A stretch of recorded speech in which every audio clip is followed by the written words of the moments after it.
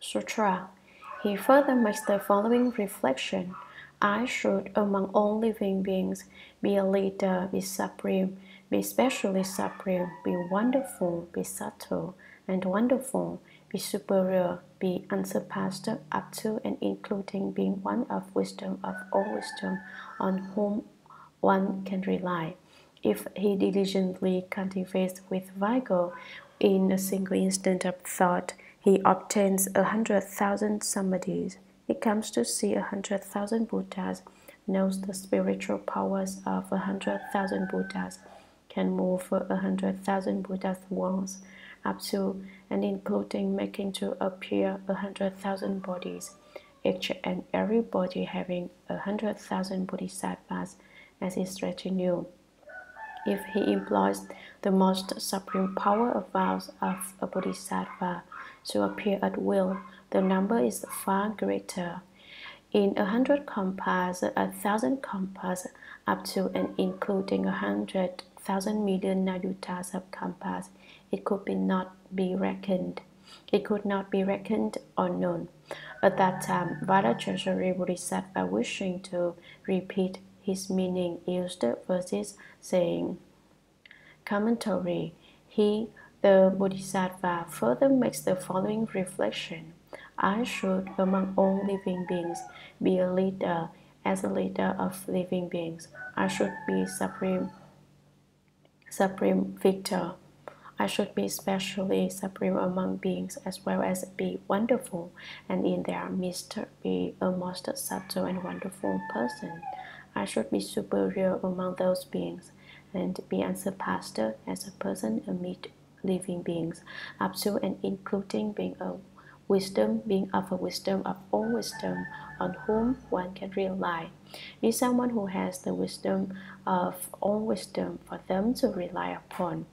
If he diligently cultivates with vigor, in a single instant of thought, in one moment of thought, he obtains 100,000 samadhis. With vigor, he can acquire 100,000 skies of powers of concentration. He comes to see 100,000 Buddhas, knows the spiritual powers of 100,000 Buddhas, can move 100,000 Buddhas' wands, up to and including making to appear 100,000 bodies, each and every body having 100,000 bodhisattvas as its retinue. If he employs the most supreme power of vows of a bodhisattva to appear at will, the number is far greater. In 100 kampas, 1,000 kampas, up to and including 100,000 million nayutas of kampas, it could not be reckoned or known. Should he be using the especially supreme vow, power of a bodhisattva, to appear freely and at ease, no one could calculate by how much that number is greater. At that time, Vajrayana Bodhisattva, wishing to repeat his meaning, wanting to reiterate used verses, he will be saying it over again in verse. Sutra. Minds which are pure, secured, and flourishing in brightness, of disgusted, non-greed, and non-harming minds, solid, valiant minds, minds which are both vast and great, the wise one uses such to enter the third ground. Commentary. Bodhisattvas who are cultivating the practices of the third ground, first of all, must have minds which are pure. A pure mind is free of all defilements and therefore able to attain to purity. The second is a mind which is secured. One is irreversibly secured within the enlightenment, which is Bodhi, and has an intelligent mind with wisdom flourishing in brightness, the third. A mind of disgust with the mundane, a mind of non-greed, a mind and a non-harming mind are the fourth, fifth, and sixth minds. A solid mind and a valiant mind are the seventh and eighth minds. The ninth and tenth are minds which are both vast and great. The wise one uses such kinds of minds to give rise to all wisdom, and then is able to enter the third ground, the ground of emitting light. Sutra. The Bodhisattva dwelling on this ground of emitting light contemplates all activity dharma such as suffering and impermanent, impure, defeated, quickly hated, for extinction, non-solid and non-dwelling, not coming and not going. He contemplates the conditioned all as serious illness, fettered by anxiety, depression, suffering, and delusion, always blazing with the ferocious flames of the poisons three, from beginningless time to now, never finding rest. Disgusted with the three existences, not greedy or attached, he intently seeks the Buddha's wisdom with no other thought, hard to fathom, hard to think of, and incomparable, limitless and boundless, by troubles unoppressed. Commentary. The Bodhisattva dwelling on this ground of emitting light contemplates all activity dharmas as suffering and impermanent. The Bodhisattva who cultivates the practices of a Bodhisattva who wishes to certify to the position of the third ground cultivates the practices of a Bodhisattva who wishes to certify to the position of the third ground cultivates the Dharma doors of the ground of emitting light. He contemplates all activities as impermanent, as suffering, empty, lacking self, impure, defeated, quickly headed for extinction. All of them are defined, impure, ultimately defeated, and hated for destruction, non-solid and non-dwelling, not coming and not going. They have no solidity to them, and they do not remain for long, nor do they come or go. He contemplates the conditioned all as serious illness. The Bodhisattva cultivating the Dharma doors of the third ground contemplates all conditioned dharmas as being like grave illnesses, which he wishes to get far away from fast, and as they are fettered by anxiety, depression, suffering, and delusion, they are all bound up in worry, sadness, difficulty, and confusion, always blazing with the ferocious flames of the poisons three. The three poisons of greed, hatred, and stupidity are like a raging fire, always burning with intensity from beginningless time to now, never finding rest. From limitless compass up to the present, the fire of the three poisons has never stopped. Disgusted with the three existences, not greedy or attached, the Bodhisattva becomes really disgusted with the three existences: existence in the desire realm, existence in the form realm, and existence in the formless realm, and is not greedy for or attached to them. He intently seeks the Buddha's wisdom with no other thoughts. He concentrates his mind on the search for the wisdom of a Buddha, not thinking of anything else. All of you study the Buddha Dharma should not be confused by greed, hatred, or stupidity. You should diligently cultivate precepts, samadhi, and wisdom. That is itself the concentrated search for the wisdom of the Buddha. That wisdom of a Buddha is hard to fathom, hard to think of, and incomparable. Nothing can match it. Limitless and boundless, by troubles unoppressed, that wisdom is limitless and boundless, and no afflictions or suffering can oppress it. Sutra. Having seen the Buddha's wisdom, he pities living beings as fallen without support and not being saved, with three poisons blazes always vexing them, dwelling in existences, jails, ever suffering, by afflictions bowed, obscured, blind, and lacking eyes, their inclinations low and vile. They lose the Dharma jewel. They follow after birth and death, frightened of nirvana. I should for their rescue be diligent with vigor. He sets out seeking wisdom to benefit all beings, considers what expedience will bring them liberation, not apart from the first one's unobstructed knowledge, which in turn arises from non-production wisdom. He is mindful that wisdom is obtained from hearing. Making such reflections, he urges himself on day and night to hear and practice with no interruption, only taking proper Dharma as worthy, as important. Countries, cities, wealth, as well as every precious jewel, wives and children, retinues and royal positions, the Bodhisattva for the Dharma bringing forth respect, all such things as those and more is able to renounce. Commentary. Having seen the Buddha's wisdom, he pities living beings. He brings forth a great heart of compassion for living beings as fallen without support and not being saved. He pities them since they are all alone, with nothing to rely on and with no one to rescue them, and with three poisonous blazes always vexing them. He sees that the three poisons of greed, hatred, and stupidity are always blazing like a huge fire which constantly torments those beings who are dwelling in existence jails, ever suffering. They live in the jails of all the existences, existence in the desire realm, existence in the form realm, and existence in the formless realm, constantly undergoing suffering by afflictions bound, obscured, blind, and lacking eyes. They are all tied up by afflictions which obscure them, so they are like blind persons who have no eyes. Their inclinations low and vile, they lose the Dharma jewel.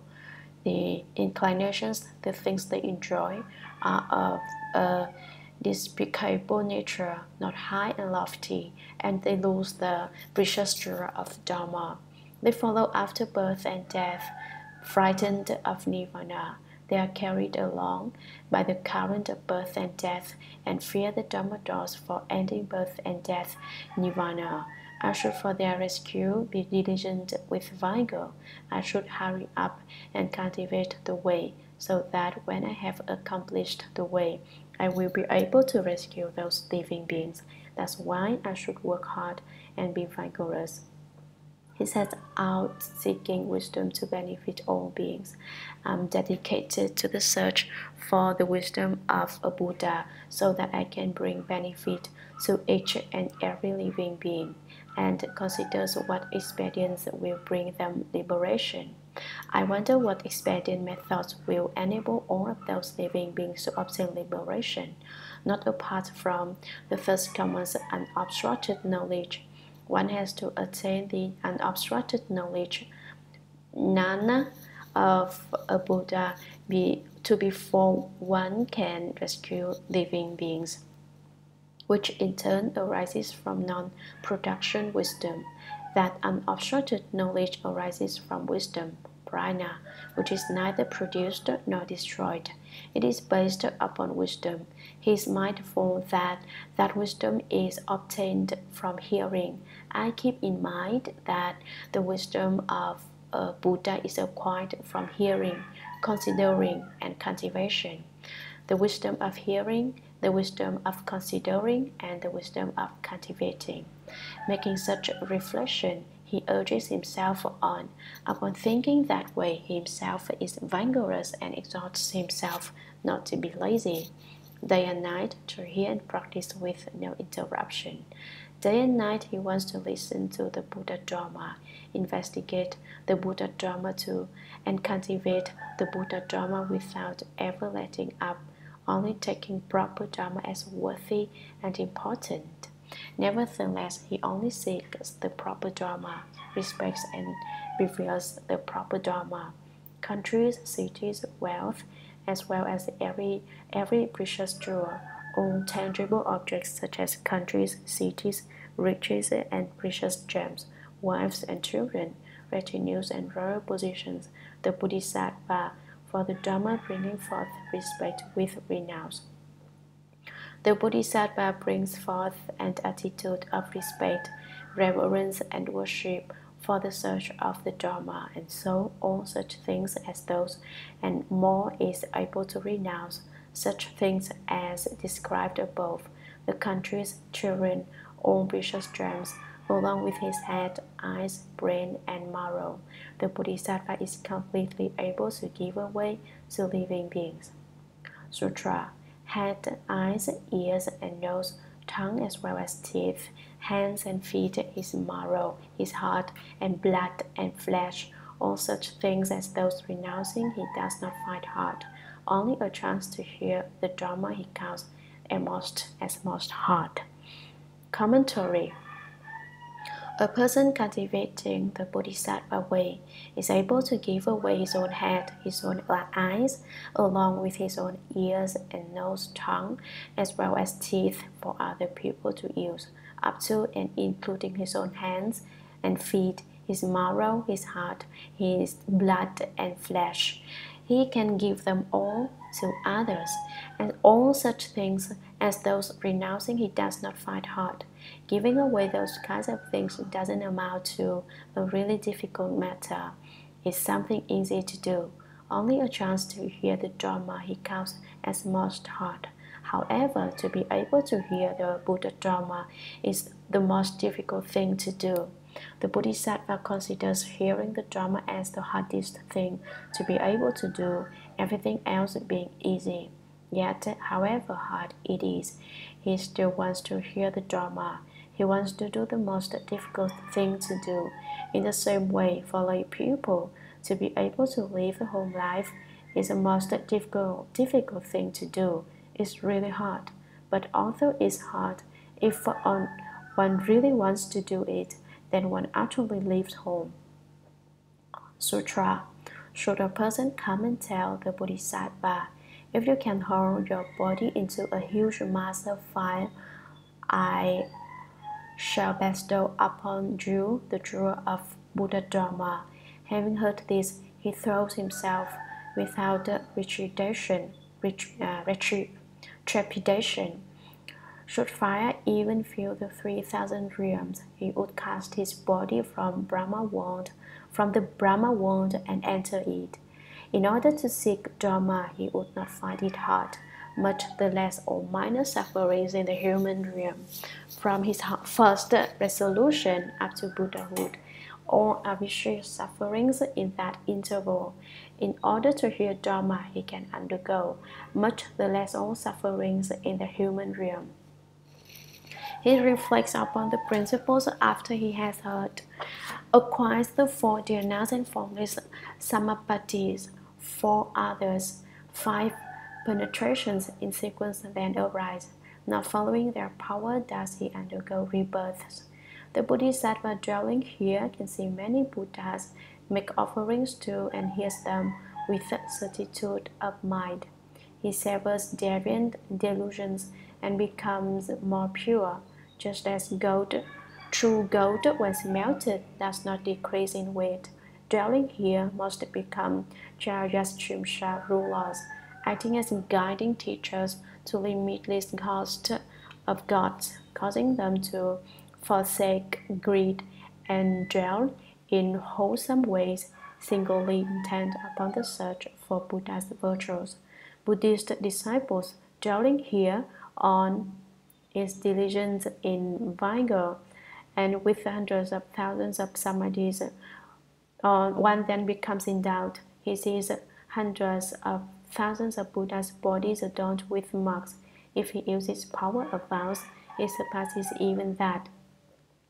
Universally benefiting every living being, that Bodhisattva's conducts which are most supreme, all of which like that exist upon the third ground, based upon those doctrines I have already explained.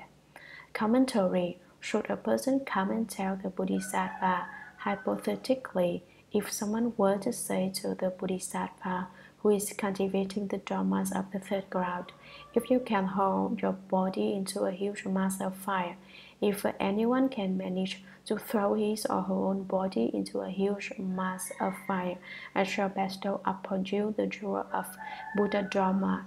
If you are that sincere, I shall transmit to you the Buddha's Dharma. Having heard this, he threw himself without trepidation. Upon hearing Buddha Dharma, he immediately hurls himself into the mass of fire. Without the slightest fear, should fire even fill the 3,000 realms, not to mention a bonfire, its fire were to fill up the entire 3,000 great thousand world system, he would cast his body from the Brahma world and enter it. He would hurl his body down from the great Brahma heaven and fall into the fire that filled the 3,000 great thousand world system. In order to seek Dharma, he would not find it hard. He would do that, hurl himself from the great Brahma heaven into the huge fire raging in the 3,000 great thousand world system in order to seek the Buddha Dharma without considering it hard. I could endure it for the sake of the Buddha Dharma, much the less all minor sufferings in the human realm. How much the less would any of the minor torments and pains of human beings matter to him? They would be even less of a problem. From his first resolution up to Buddhahood, from his first production of the resolve for Bodhi, up until the time he becomes a Buddha, all avicious sufferings in that interval would cover a very long stretch of time. Shakyamuni Buddha cultivated 3 great Asamkhya Kampas. Each Asamkhya Kampa is a limitless amount of time, and he cultivated for as long as 3 limitless periods of time. Avicious sufferings refers to the sufferings in the uninterrupted hell. That hell is formed whether it contains one person or many persons. Time, too, is of really long duration, and everything there is suffering. In order to hear Dharma, he can undergo this because he seeks the Buddha Dharma. He is even willing to undergo the sufferings in the avicii hell, much the less all the sufferings in the human realm. The far less intense suffering among people is even less a problem for him. He reflects upon the principles after he has heard. After he has heard the Buddha Dharma, he bases himself upon true principle to consider and cultivate and to acquire the 4 dhyanas and formless samapattis. In that way, he is able to attain the 4 dhyanas, the first dhyana, the second dhyana, the third dhyana, and the fourth dhyana, and the formless samadhis, in which even from disappears for others 5 penetrations in sequence then arise. For others refers to the 4 stations of emptiness, etc. The penetrations are 5 in number, for he has not yet attained the penetration of the extinction of outflows, but has the others. The penetration of the heavenly eye, the penetration of the heavenly ear, the penetration of others' minds, the penetration of past lives, the penetration of spiritual accomplishments. He is lacking the penetration of the extinction of outflows, but he will attain them in all order. He will attain them all in order. Not following their power does he undergo rebirths. Although within the world he is born here and dies there, or else is born there and dies here. Being born and dying over and over, nonetheless, he does so through the power of his vows, not because of being confused and upside down, which he is not. He does undergo birth due to the power of karma. The Bodhisattva dwelling here can see many Buddhas.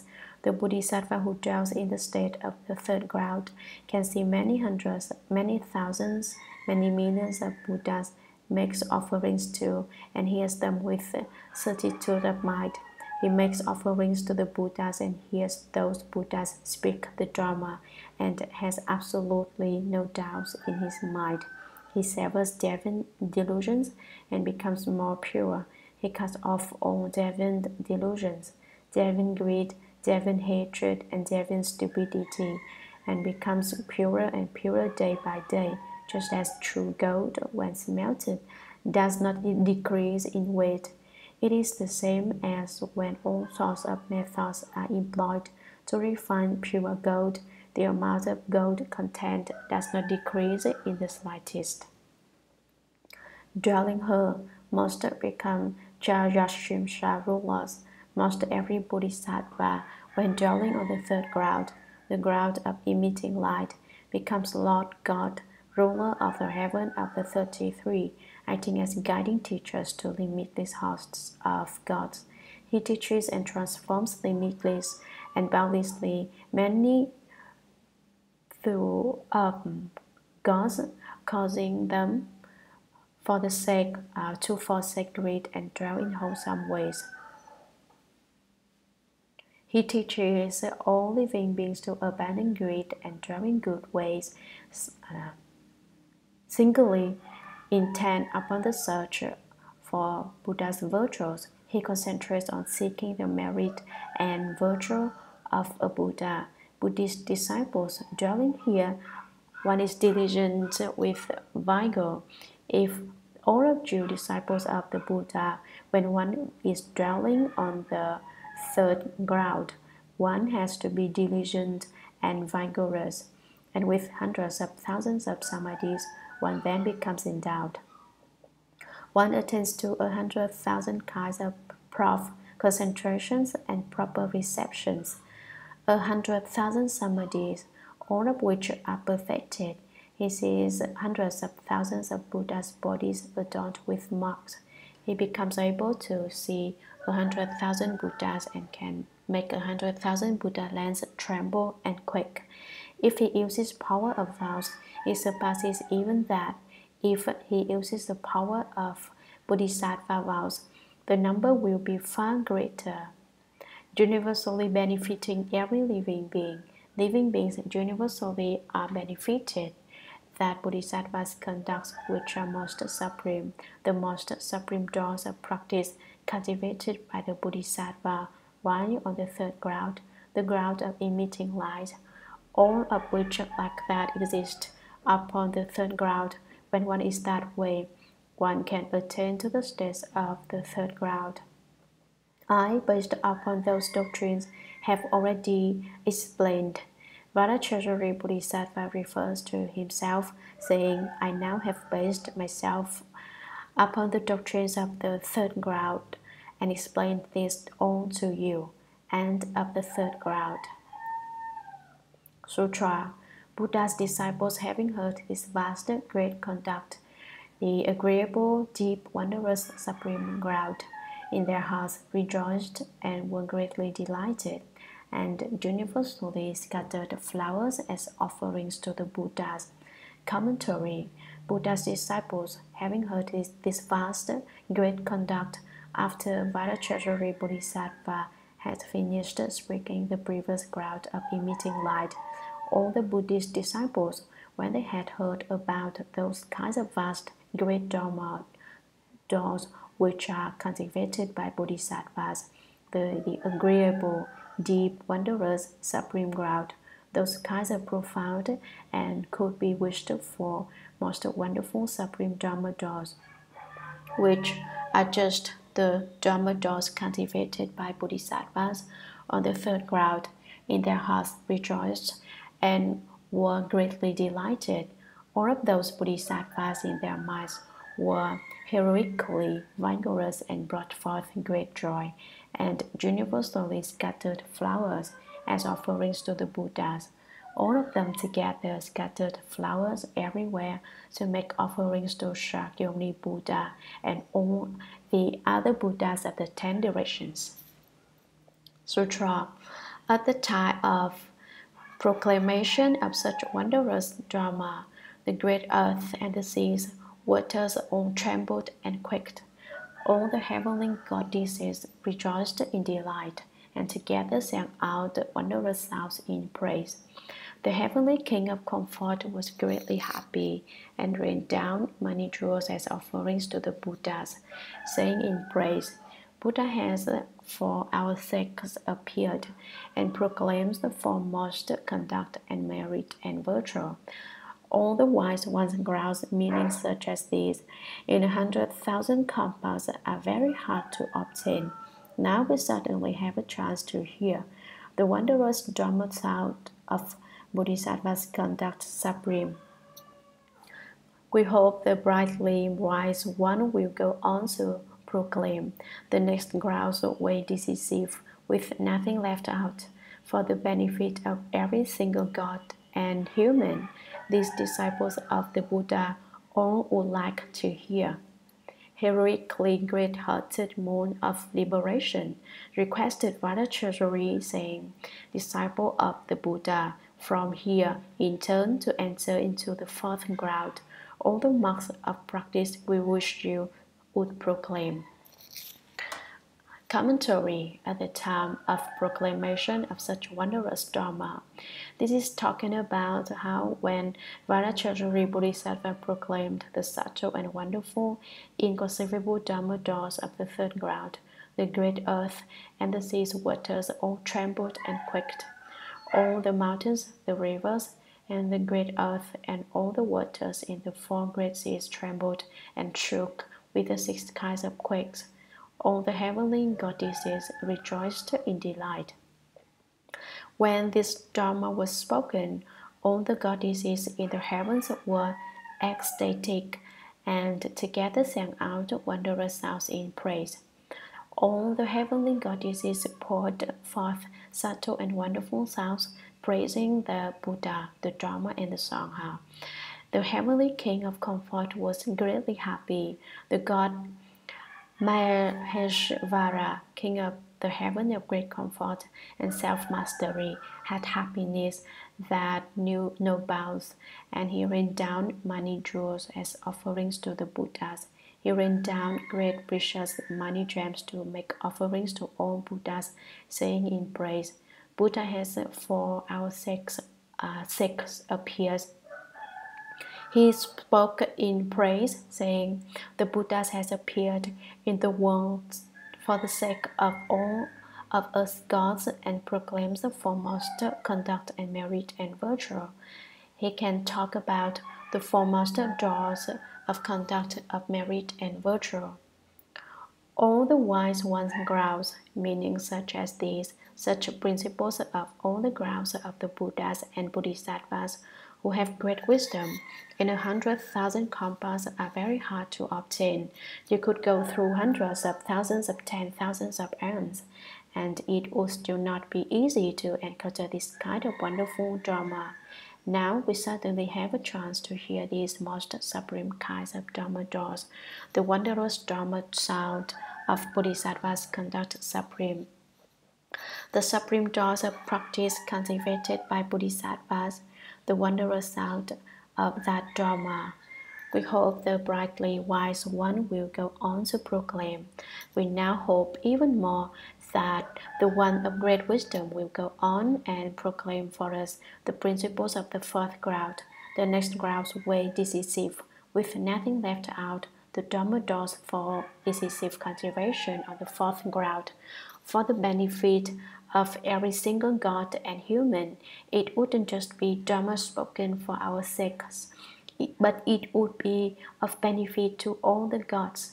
These disciples of the Buddha would like to hear. All the Buddhist disciples within this Dharma assembly would really like to hear these Dharma doors. Heroically great-hearted moon of liberation, the great-minded Bodhisattva of heroic vigor, who was in the assembly at the time named Moon of Liberation Bodhisattva, requested Vajrayana, saying, disciples of the Buddha, he again made a request of Vajrayana Bodhisattva, this time asking him to speak about the meaning of the fourth ground, and said, from here in turn to enter into the fourth ground, the doors of practice for going from this, the third ground, in turn to the fourth ground, all the marks of practice we wish you would proclaim, how to go about cultivating all the Dharma doors of practice. Please, disciple of the Buddha, tell everyone about that.